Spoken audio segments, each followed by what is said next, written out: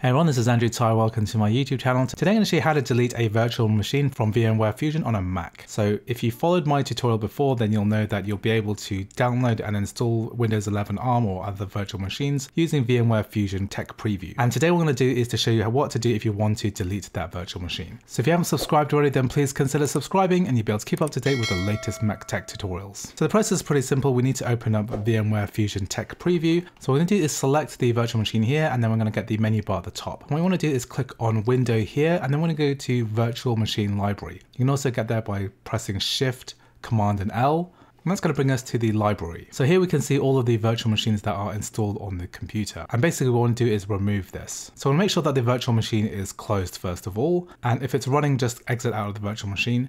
And then in this virtual machine library, we're going to hold down Control and then click on the virtual machine here. And then I'm going to press the delete button.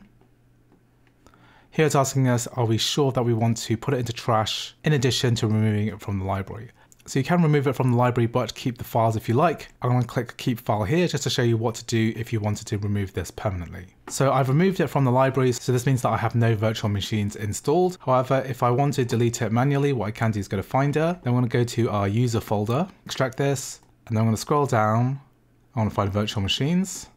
And then this VM bundle is the virtual machine that we just removed from the library. What we're going to do is to control click, and then we're going to press move to bin, and then that's been deleted from the computer. And if we go ahead and control click on the bin, we can go ahead and empty the bin, and then that's going to delete all the files inside it permanently. So anyway, that is how you delete a virtual machine from VMware Fusion on a Mac. Hope you found this video useful. If you did, please like, please subscribe, and I'll see you in the next video.